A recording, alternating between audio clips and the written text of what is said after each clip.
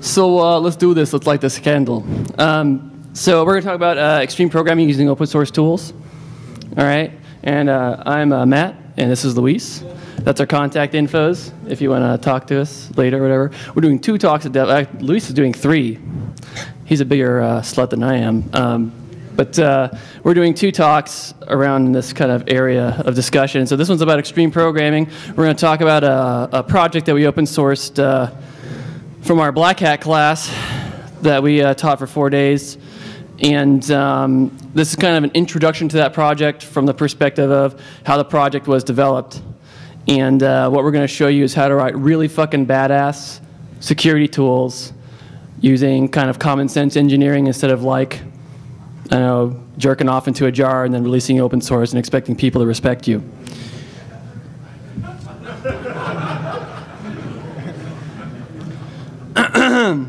No names. All right, so I'm Matt, and I have done speaking and writing. Last time I spoke at DEF CON was in 2000 or 99, DEF CON 8, I think. 2000. And at that time, Luis and I did back-to-back presentations, and so I talked about testing IDSs and firewalls using open source tools, and how to find exploitable bugs in firewalls and IDSs and other protocol parsing type things. And not a whole lot has changed since then, but even so, I'm going to talk about something different instead of rehashing the thing I talked about 7 years ago, unlike some people.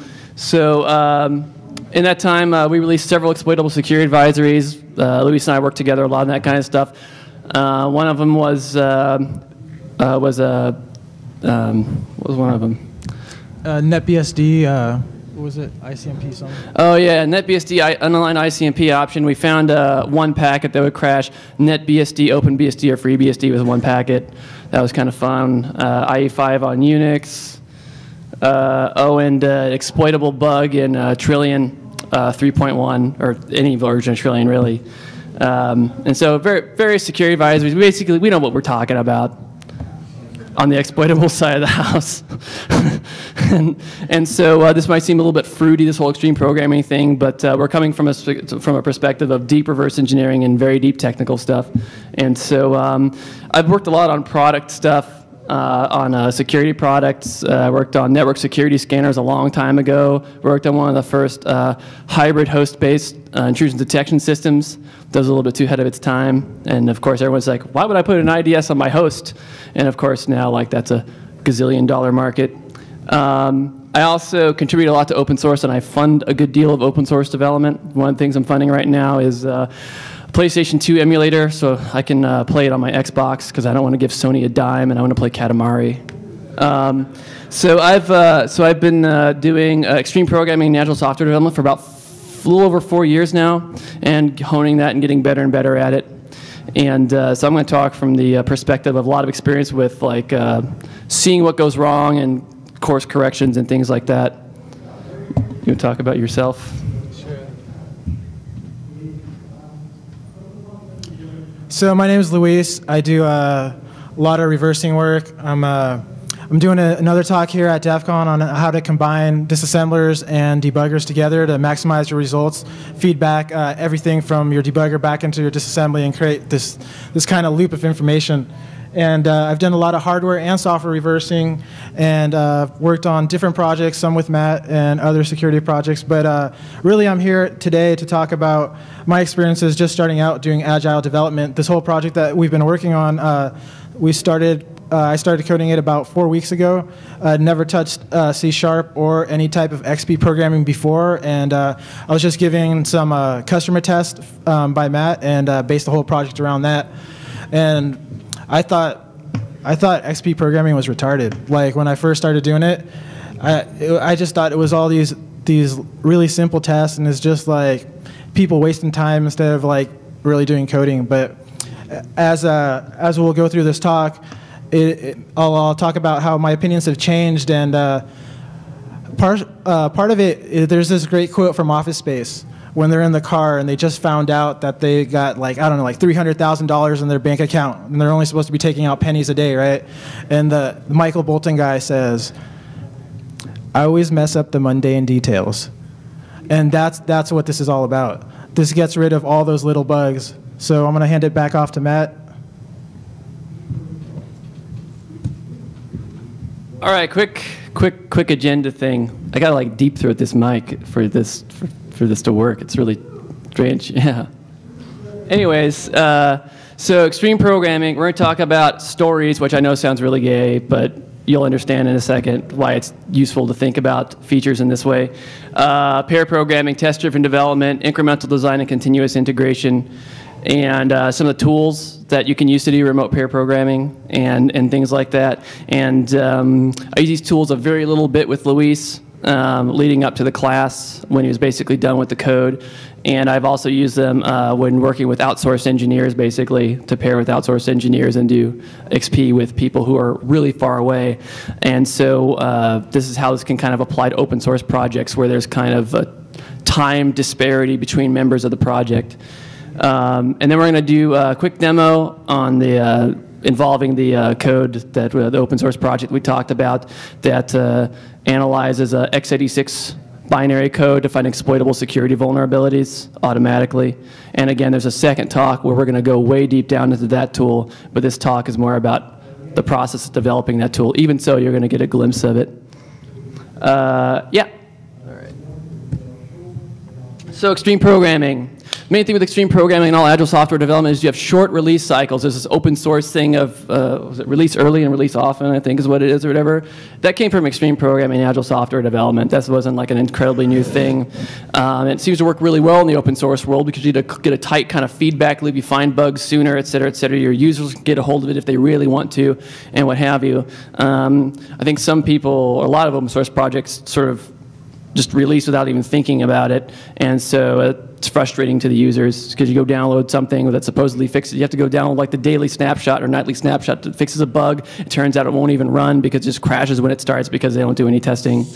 So, but anyway, that's really one of the things agile software development's all about is release early, release often. And there's a concept of weekly releases and quarterly releases, quote unquote. And what they mean by weekly releases is basically you want to plan to have a complete, fully tested working release every week, maybe 2 weeks, or depending on whatever, 3 to 4 weeks, but no more than a month.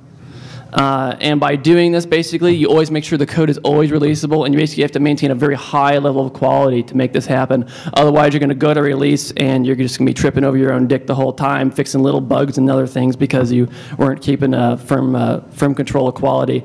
And this is the exact problem that commercial software has. This is why it takes people so long to respond to like simple security bugs where you look at the disassembly, you're like, why don't they just release a patch and fix this? It's because they don't have good quality processes. And so hopefully, for the love of God, the open source community can like not make the same mistakes that the closed source commercial community makes, one would hope. Quarter releases, so you want to do these weekly releases, but then you want to kind of batch things together in kind of like a conceptual continuity package of, here we're adding like little features every week to, I don't know, say like add VoIP support to some Jabber client, let's say, and then at the end of that, you're going to do an official release with everything packaged together and really well integrated, et cetera, et cetera.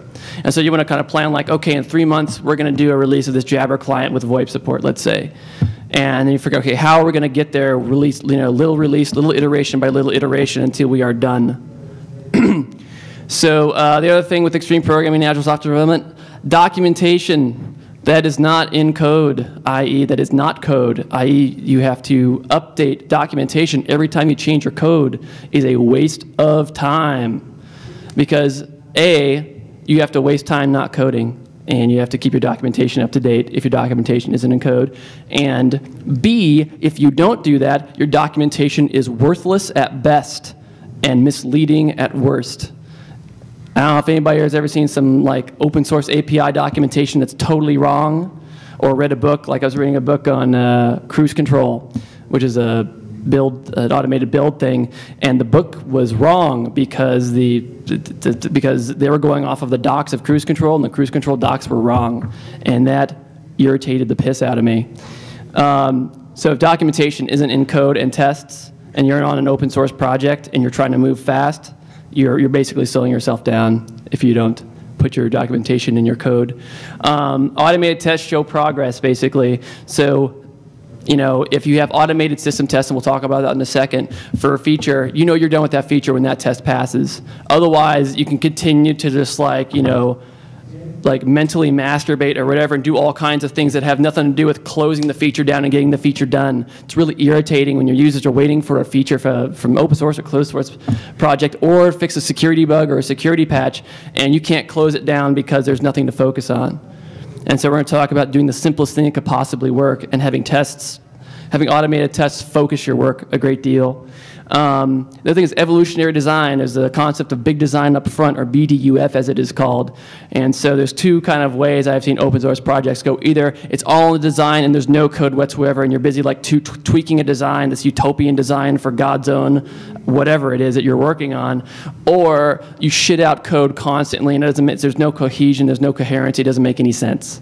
Either extreme is really bad. And so extreme programming has an approach that basically, and agile development has an approach where you let a design emerge by doing things intelligently. And you think about it a little bit. It's not no design, it's the least amount of design that you can do and still produce really good code, basically. The other thing is XP and agile development balances short-term instincts and long-term kind of needs, basically. Long-term needs are code that's not shit, or, you know, stuff that doesn't crash when you run it, or, you know, happy users, or whatever. Where short-term instincts are, we have to get this feature done now, we have to get the security patch out now, and how do you balance these two things in a meaningful way without sort of shirking either one, right? How do you be responsive without like fucking your design to the point where you're gonna have to rewrite it from scratch, for instance? And also, between like all these things like pair programming and test-driven development and all those things, you have no fear. How many people here have worked on code or worked on a product or worked on whatever where people say things like, you know, I could fix that, but I'm afraid I might break something? How many people have heard that? Yeah, that's fucking bogus, all right? That's a position of helplessness, and that's fucked up. I don't like to be in a position of helplessness, especially when it comes to code I just fucking wrote. And so even on an open source project, no one should be able to like take away your position of kind of safety or security from that perspective. And this is again where a lot of commercial software companies are, where like they can't do anything. It's not because of bureaucracy necessarily, it's because they're scared of their code. They don't know all the nooks and crannies. They don't have automated tests. They didn't do it pair programming. So the fearlessness makes us BAM for it. How many people here know Aqua Teen Hunger Force? Aqua Teen Hunger Force.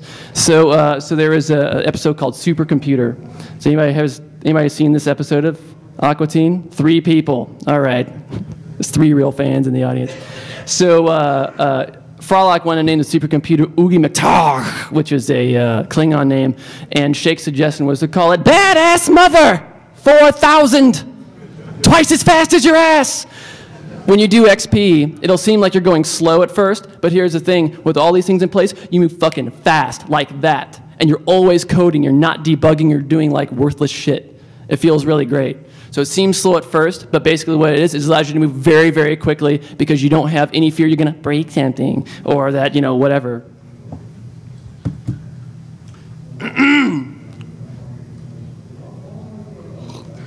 So stories are a short description of an end user goal. An end user goal like, here's a small C program. I want to detect the exploitable format string bug in this particular program. That's a story, right?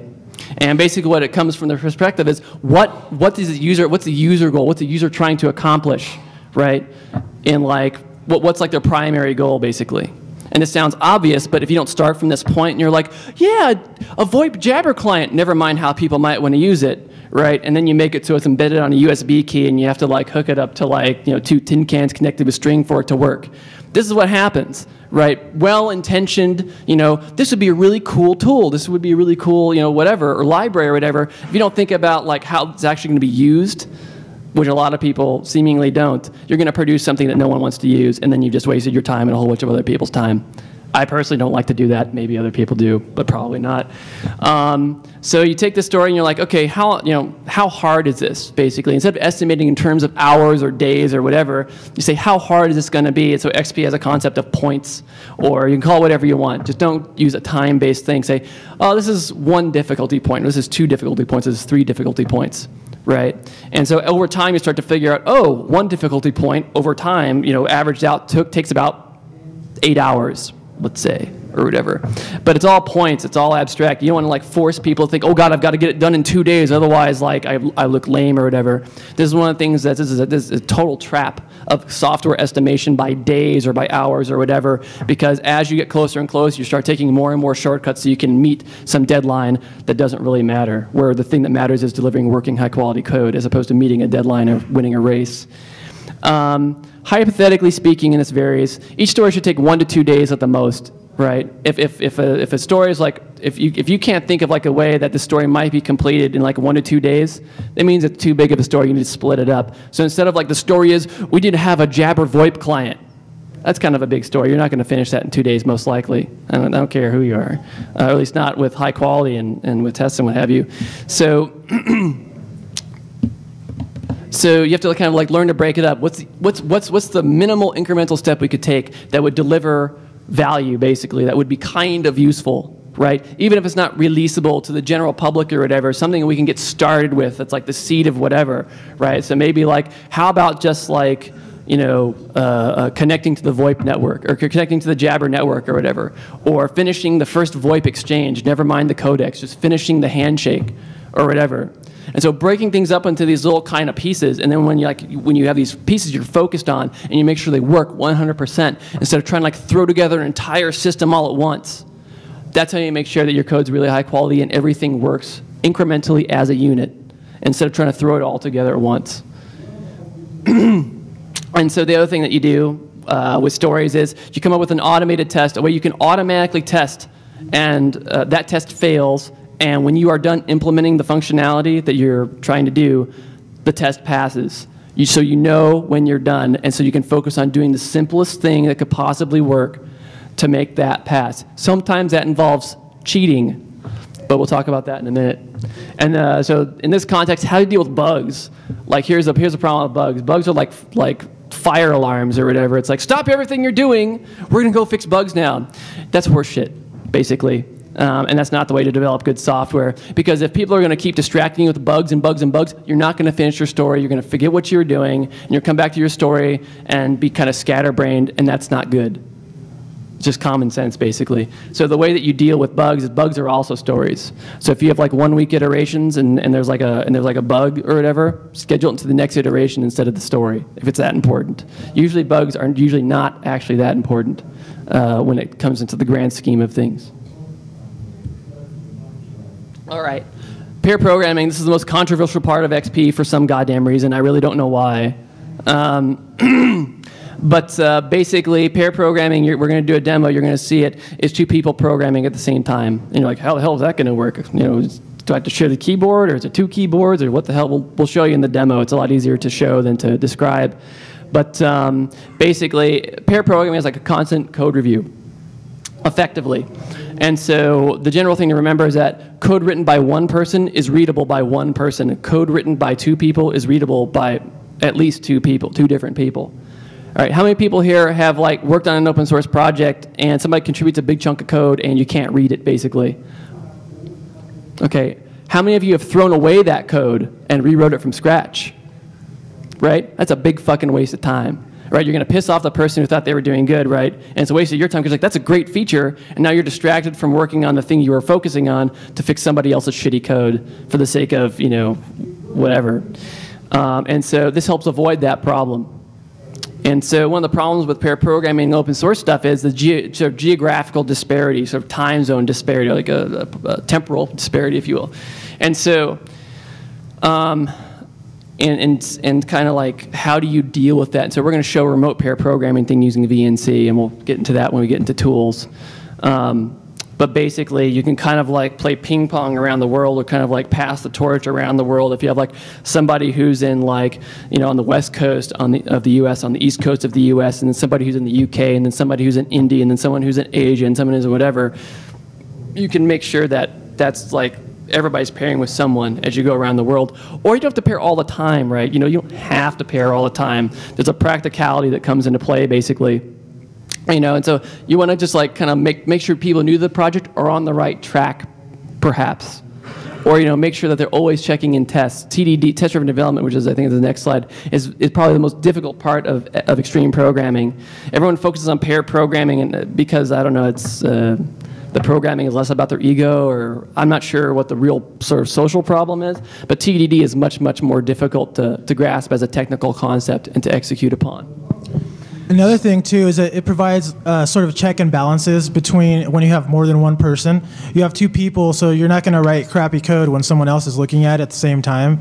And it keeps the standards up. And you can also be like, hey, does this look cool? Am I like smoking crack, or is this wrong? Is this right? And you go back and forth, and you brainstorm ideas, and it works out quite well.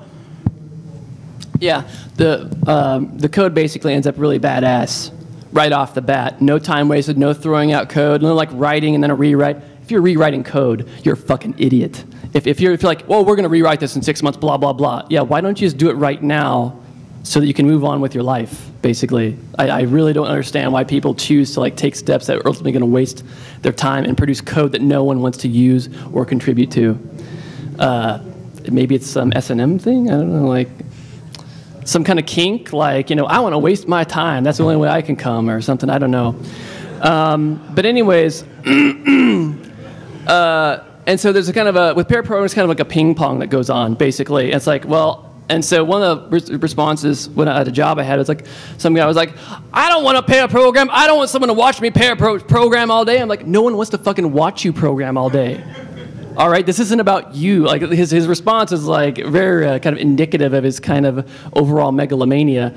But you know, no one wants to nobody wants to watch you program all day. You know, it's an interaction. It's a back and forth basically. And you'll see in the demo when we pair program kind of what goes on. And so one of the ways to like make sure it's kind of even is one person writes a unit test, the other person makes a pass. Right, then the other person refactors, and you kind of go back and forth. Anti-patterns you want to avoid are only one person in the pair writes the tests. That sucks just as much as watching somebody program, basically, or you know, or someone's a keyboard hog or whatever.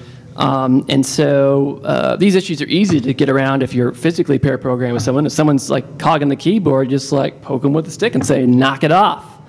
If it's remote, you have to kind of just say over the VoIP or whatever that you're using, and we'll get into that in a second. Is this like, hey, you know, why don't you sit on your hands for a second?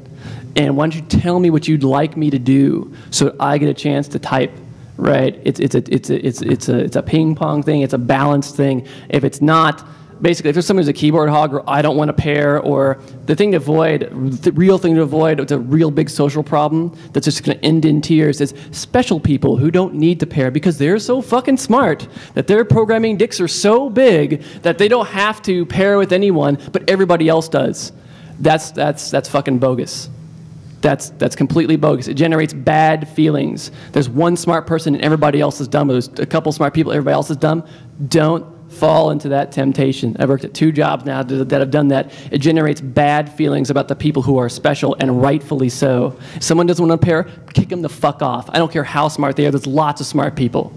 And you can find someone with more humility. The problem with people who don't have humility, who won't pair, is they won't admit to mistakes. They'll cover up mistakes because they have to sort of exude this image of being like the most awesomest programmer on the planet or whatever. So these are the people who'll be like, yeah, select is broken on Solaris, right? My program's not fucked up. Select on Solaris is broken. Select's not broken.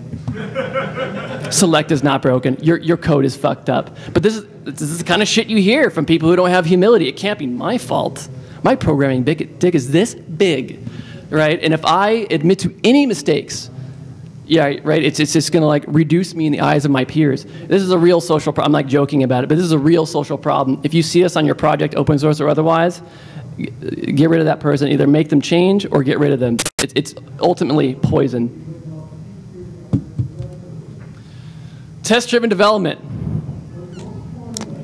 I think, is probably one of the best things to happen to software development since I don't know when, since like 4GLs or something. It's really, really quite amazing. So let me try to go through this relatively quickly. So the first thing you do, you start out with a failing system test. Like I said, you have a feature like the negotiation has to finish, right? So let's say it's a Jabber client. A Jabber VoIP client. Good thing I didn't drink any caffeine, or otherwise it'd be totally incomprehensible. So how would you write an automated system test for that? Well, how would you write an automated system test for that? Well, you could start a server, background the process, a little basic kind of server, start your client basically, and have them say hello to each other, and you can verify that that works. And then when the test is done, when the client is done, the server exits, and et cetera, et cetera. Right? That's pretty easy. So you start out with that, right? And that's your failing sort of your failing system test. That's going to that your main goal in life is to make that test pass. Anything else is a distraction. So once you have a failing system test, you go into failing unit tests, and this will make some more sense when we get into it when we start programming. You have IDA open still. Is that IDA? No, that's okay. All right, good. Luis has been fucking with me all day, so I just thought he was screwing with me a little bit. So yeah, so you have your failing system test, then you start writing failing unit tests. TDD is you have a you want to write new code to make a test pass, basically. So you start with a failing unit test that probably, with brand new code, you start with a failing unit test that doesn't even compile, right? The method doesn't, the function doesn't exist, the class doesn't exist, et cetera, right? You start with the simplest test that could possibly work. In the case of a stack, for instance, you'd make a new stack and verify that it's empty, right? Stack doesn't exist, and is empty doesn't exist, and so you go and you implement those things to do the bare minimum to make it work. And so the simplest thing, do the simplest thing that could possibly work, not the stupidest thing that could possibly work. This is not a license to sort of duplicate large swaths of code and to continue to produce shit just because you have tests, basically, right? So you have a failing test, you make it pass, and then you refactor. This is what you have to do. Otherwise, you're going to have lots of tests for code that is still shitty, basically. And you can't maintain the code, and you can't maintain the test, and the system is still very brittle. It's a very important component, basically. You have to kind of do all these things together. And so there's kind of a rhythm to TDD, and that's like test a little, code a little, test a little, code a little, test a little, code a little, refactor to eliminate duplication, et cetera, et cetera. And then make the test. So it's like failing test, passing. It's called red-green refactor. It's called the stoplight pattern. If you read Kent Beck's book, red-green refactor, it's called the stoplight pattern, basically, and you just repeat this until your system test passes.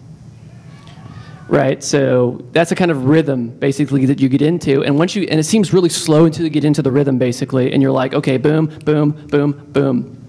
And so it's red-green refactor, because in the tools, failing tests, it gives you red, and passing tests gives you green. Do you want to talk about the green addiction? I think we have to show it. Okay, we'll show it, and then Luis will commentate upon that. The other thing that's really great about TDD is it just works. There's none of this, like, you know, spending lots of your time in a debugger trying to figure out what the hell's going on in your program. I personally find that extremely tedious and boring. I like to write code. Debugging is not writing code, basically. I like to write code. I like to write very clean code. And when I'm in the debugger, I am frustrated, basically, because basically that meant I took too big of a step without tests or something like that. And do you want to talk about that? Sure. Go for it.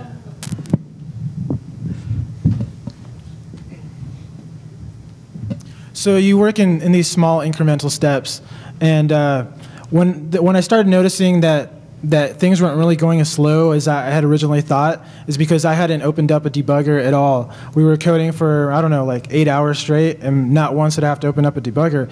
And I'm not the type of person that is shy about a debugger. First time I see any kind of code, even if I have a source, the first thing I'm going to do is I open up in IDA, I start ollie debug, whatever. I look at stuff better in assembly a lot of the time than I do in source. So this was really surprising to me.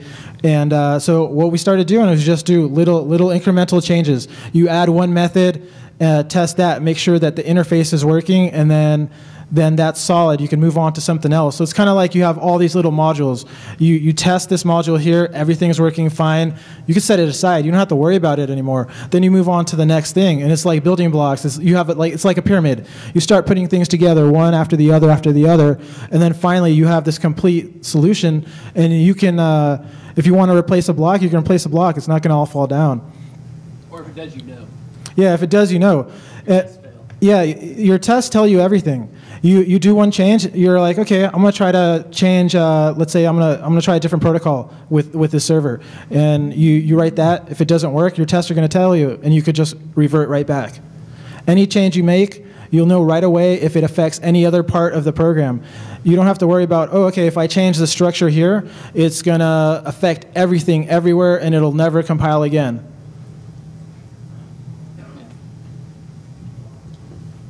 The very wise phrase, I can't remember where I read it. It was probably Kent Beck or Ron Jeffers. Somebody say, the code will tell you what to do. The code will tell you what to do. If you have a failing system test, the code is telling you to implement a feature. If you have a failing unit test, the code is telling you to do the simplest thing that could possibly work to implement that test. If all your tests are passing and you make a minor what you perceive to be a minor optimization, such as like changing a class to a struct or what have you, and now your tests start to fail, you made like a 2-line change, back, you're back to passing, as opposed to, oh God, I guess I have to like figure out how to integrate this, or you know, you just like coded for 8 hours straight and now like everything's broken, you don't know what to do, you're bleary-eyed, the crank that you snorted to program really fast is starting to wear off, and you're like, shit, what do I do? Fuck, I'll just have to revert. 8 hours wasted. Fuck that shit. I don't like wasting my time. Maybe some people do again. Whatever your kink happens to be, different strokes make the world go round. So it just works. Less debugging, more coding. I fucking hate debugging. Hate debugging. Programming by intention. The other thing with TDD is that since basically you're running your tests first, you're getting like a real bird's eye view of kind of what the code's going to look like when other people go to use it, basically. So if it takes you 10 lines of code to make a connection to the Jabber server or whatever, I keep using this example, but run with me here, right? If it takes 10 lines of code, your API is wrong. It's design feedback on your API. You get that from writing the tests first. So by starting out with a good API that's clean from a consuming and test kind of perspective, you basically get all the advantages of if you had modeled it in UML for 6 months with no code written whatsoever, or did like God's own design for a Jabber client with no working code, except not only do you have a very clean, decoupled, really maintainable and extensible design because you had to write the tests first, and for things to be testable, they have to have those design qualities. You not only have that, you have working code and regression tests at the same time. It's really fucking badass. And this is something that people kind of, I think, don't get when they read about TDD. It's more of a design methodology than a testing methodology. It's like, testing is for QA, testing is for whatever, blah, blah. It's like, oh, okay, so your job is to write shit that doesn't work. All right, if you want to admit that, see how far that gets you in your career. Like maybe in government work actually. But anyways, but probably you don't want to say that out loud. And so if you kind of like start to think about it, yeah, I probably should make sure that my code works so I don't waste my peers' time, right? Or I don't fuck up this open source project and look like a complete dunce. It only takes a little bit of foresight to sort of like, all you have to do is like have a little conversation in your head basically, and you realize, oh, why do I think that? Why do I think testing is for other people and not for me writing the code? It's a really bad kind of social thing that's been kind of persisted through the years. I don't understand why. Anyways, and so writing things in TD to make sure you're programming by intention. Things work because you intended them to, right? How many people here have been writing code and you think that you're not done, but all of a sudden things work? And you're like, why is this working? 1, 2, 3, 4, 5, 6, right? That's just as bad as if you expect it to work and it doesn't. Basically, you are no longer one with your code. You don't know what's going on. That's a bad place to be. That is a very slippery slope. And when things work when you don't think that they should, that's just as dangerous as the opposite kind of situation, right? And that's called programming by coincidence. That's a pragmatic programmer thing, which is a really great book, The Pragmatic Programmer. They call it programming by coincidence. It happens to work. I'm real happy. Yeah, right. I just happen to not have diabetes. Does that mean I'm not going to go to my doctor? No, right? So incremental design. So TDD kind of leads into incremental design, or emergent design as it's sometimes called. And this comes down to what I said earlier, the code will tell you what to do. It's this very simple, very wise thing. It's this, by the way, I hope you notice this. We're talking about like methodology. We're talking about code. We're not talking about plans and designs and documents and bullshit. We're talking about writing code, staying in code as much as possible, and getting as much done as possible without wasting time. If you like to write code and you like to not waste time, this is really what you should be doing, basically. Anyways, there's a couple things with the emergent design and TDD, right? And one of the things is that if you can't test, if something's difficult to unit test, if you can't test it, it's wrong. Your design is wrong. Get over it. Make it testable. If you can't test it, if you can't mock out the sockets or you can't do whatever, you're wrong basically. And you just have to own. You just have to own up to that and go, okay, it's difficult to test. That doesn't mean unit testing sucks. That doesn't mean that like the unit testing tool is broken, which is similar to the select is broken thing. You have to go, okay, this is the test code giving me design feedback. I need to consider this and figure out how this can be made easier to test, right? Or how it can be made to be testable. If it's not testable, your design is wrong.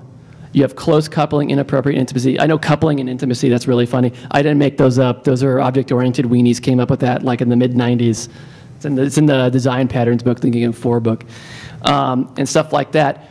Having a design with these problems, with coupling problems, inappropriate intimacy, and circular dependencies means you're in for a world of pain, just like in The Big Lebowski, right?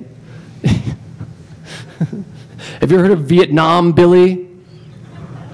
This is what happens when you fuck a stranger in the ass. You're heading for a world of pain, basically.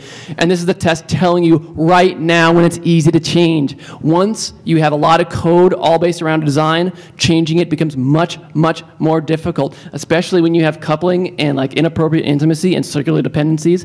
Good luck refactoring that. This is where people hit the brick wall where they're like, shit, we have to rewrite everything now. We have to start over from scratch. Maybe we'll reuse some of the code or whatever. Every rewrite I've ever seen has always introduced more bugs than it solves, basically, because you're not giving yourself the feedback loop. You think you've learned your lessons. There's salient details you have not picked up on as far as the feedback from your design. I don't care if it's in UML or whatever. The tests tell you what to do. The code will tell you what to do as far as your design. So the other thing is fake it till you make it, right? Do you need to come up with a complete implementation of the Jabber protocol to pass this one test of the handshake finishing? No, you don't. If it's not encrypted, do you need to like use an SSL library or whatever? No. It's all about scoping your stories down to the point where it's like a small chunk of functionality that's going to be easy to implement, basically. And so, one of the things you can do is you can fake it till you make it, basically. And we'll get into that when we start writing the test. But basically, doing the simplest thing could possibly work. Like if you're writing one test that expects a certain method to return 0, and just make that method return 0, right? And then you write another test that expects 1 or some other return value. That's when you generalize, basically. You don't generalize up front. We don't design up front. We wait for the code to tell us what to do. Let me see. So eliminating duplication. How many people here have seen like probably, I don't know, entire functions duplicated across a project? Like maybe 10 plus times? Yeah. How many people here think that's fucking retarded? Yeah, you're right. You're not wrong, basically. And so eliminating duplication, this is another thing. The code will tell you what to do. You have duplication. There's two different kind of acronyms. There's DRI, which is don't repeat yourself. And the other one is once and only once, OOAO, which are two pragmatic programmer kind of things. So don't repeat yourself. If the code is repeating, if there's more than one source of information for a particular kind of information in the system, there's something wrong in your design. It comes down to sort of encapsulating responsibility for certain things effectively, or coming up with a generalized class design, or whatever. But sharing code is good for the most part if you don't do it stupidly. And so eliminating duplication is one of the best things you can do to improve your design. This is another, without tests even, forget TDD. If you see duplication, refactor so there is no duplication. The code will tell you what to do to improve your design and improve your code. You just have to stop thinking you're incredibly clever and pay attention and listen to the code. Testing coupling and inappropriate intimacy. So coupling is basically, say if you have like two classes basically, right? And they call into each other all the time, right? That's really close coupling, basically. It's kind of like, there's like almost like a sewing pattern design between these two classes, and basically they're useless without each other. That's coupling, basically, and it doesn't make for a very versatile design. 5 minutes. And I'm not going to go into why that's a really bad idea. Hopefully it's somewhat obvious. If anybody has any questions, come talk to me later and I'll explain it to you. Inappropriate intimacy is similar, where like basically one component of your app knows a little too much about the internal workings of how this other thing works. Like it knows too much about, like it knows that, oh, it goes 8 characters in, adds 5 and does whatever to come up with its IV for its encryption or whatever. You don't want to have those details spread throughout the system. That comes down to once and only once. The details of how that is done should be expressed once in the system, right? And so sometimes you write tests that know a little bit too much about the underlying class or whatever, and you want to kind of pay attention and avoid that also. And for the sake of brevity, I'll move on. But if anyone has questions, let me know. Okay. So then there's cohesion. So I've been talking too much, so we're going to skip to the next slide. Continuous integration, build your software all the time. You have an automated build, it runs once a day, run it all the time. There's no reason not to. Why wait until 12 a.m. or 5 a.m. or whenever your build runs to find out that your code doesn't compile or your tests are failing? If you have an automated build, run it all the time. It's just kind of common sense, basically. You don't have to have a dedicated build machine. You can have a shell script that does an SVN update, compiles the code, runs the unit tests, and then runs the system tests. That's like a 4-line shell script. Let's see. Yep. Oh, the other cool thing is that you know whose fault it is. It's like, oh, there are 50 check-ins that day from 100 different developers. Whose fault is it? I don't know. You could go look at diffs for like 8 hours to try to figure it out. When you have a continuous build that runs all the time, there's probably only a couple of check-ins that have happened since the last build, right? So you're going to know who broke it, and then you know who to kick in the balls, basically. So we see, so tools, basically stories. You don't need anything fancy to do storage. You just have a wiki, basically, or on SourceForge, they have a feature request tracker, which is a good place to store stories, things like that. You don't need a commercial tool or anything fancy. Some people just have a little text file in their source control repository. Pair programming remotely. You just need a remote desktop software. Luis and I like tight VNC rather than tight. That's right, just like your mom and your dad. Yeah, we prefer tight VNC. It's an open source thing. It's got a lot of cool optimizations. It just works really well. Real VNC is still usable, and you should use that. On Mac OS, there's a couple of VNCs that you can use. Tight VNC doesn't run on Mac OS just yet if you're pairing between different Mac developers. So here's some command line options I found to be useful. -BGR233 is the best, by the way. It takes 16-bit color information and puts it down into 8-bit color information, but it doesn't look really, really weird dithering-wise. And that's really handy if you're remote pairing with an open source developer, say in India or whatever, where they have got kind of limited bandwidth coming into the country, or someone's on a dial-up. This is still utterly doable. And it might look weird depending on the colors and the IDE syntax hiding you use and stuff, but check it out. It'll basically work. Audio chat. You can also do it within VMwares. And yeah. So you don't have to worry about sharing your whole desktop. You could have a VMware session running, and then also tunnel all the VNC over SSH. Yep, it's possible to do this highly securely if you don't trust that developer in India or Pakistan or Germany or wherever, or the US for that matter. Another really key component is audio chat. And there's a bunch of free audio chat stuff that you can do, basically. But kind of pair programming, like pair programming and having like switch to an IM client in the middle of writing code to like communicate doesn't work. I tried it. It seems like it would be okay, but it kind of doesn't work. And so audio chat is really kind of a necessity. And so there's free stuff you can use. So Jabber has this thing called Jingle, which I guess was developed by Google. Was that developed by Google? Yeah. And so there's a libjingle. And so Copete, with my personal preference, 0.12 implements this. Game 2.0 implements this. Google Talk is technically not open source, but I figured I'd mention it anyway. It also implements that, if you're not totally worried about completely using 100% open source stuff. There's also GNOME Meeting, which uses H323 or whatever it is, and that can also interact with that Windows thing. Yeah. I can't remember what it is. NetMeeting, thank you. And there's also Skype, which is not open source, please forgive me, but it's still very useful. It's still a useful tool. There's a Linux client, there's a Windows client, et cetera, et cetera. Webcams are not necessary. Don't waste your bandwidth with webcams. What the fuck are you going to do, sign language to each other? Like, if you're working with a deaf developer, fine. But if you're not, webcams are a waste of time. It's a waste of bandwidth. You want your typing to be very responsive. You want your audio chat to be very responsive. All right. I talked for too long. I'm sorry. So, do we have time for questions? Where's the person?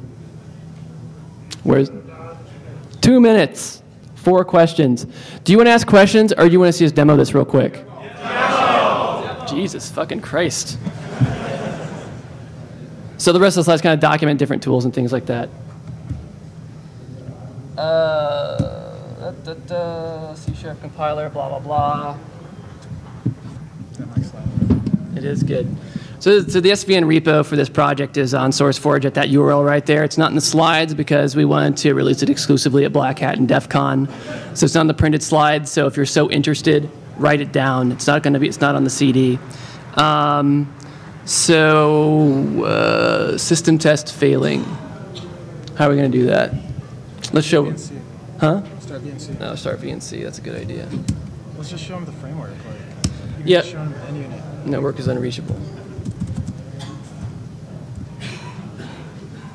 All right, no problem.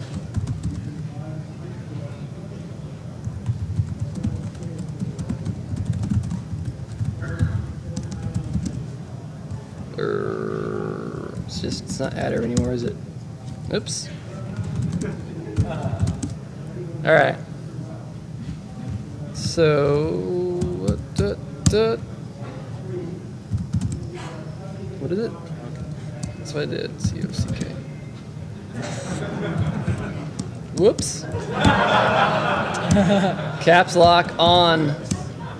Sorry about that. Sorry about that. All right, cool. So for some reason in Kubuntu, when I do dual monitors, it will only do 640 by 480. Anybody who knows how to fix this, please let me know so that the talk tomorrow isn't greater than 640 by fucking 480. But just to show like his laptop is some ungodly 16 by 9 resolution that's like really huge, but just goes to show like I can still see the code, I can still interact. In fact, I was in the Minneapolis airport stuck because of United Airlines, who suck balls. And Luis was like, I'm having this compile problem, I'm not sure what to do. I was able to use Palm VNC on my Treo to VNC into his thing while I was talking with him on the phone and go, oh, you're using parents and you use less than and greater than. That's pretty badass in my personal opinion. So anyways, so we can see the code here. And so, so this is all right. It's a VNC connection basically. And so the system tests that we have are run with a simple Python script that will show very briefly for 30 seconds. Here's the unit test. These are the unit tests. This is the green. You get addicted to the green. Every time you see more green, it's like you're doing something right. Every time you see the red, you're like, oh shit. That's really what it comes down to. And every time you see the green, you're like, yes, everything I just did is 100% correct, and I know it. It's a real ego boost. That's basically why there's no other way to work, in my personal opinion. So the system tests. We'll show the rest later. At the next we'll show the rest later at the next talk, which is on Saturday at 8 p.m., assuming that those start on time, et cetera, et cetera. Thanks.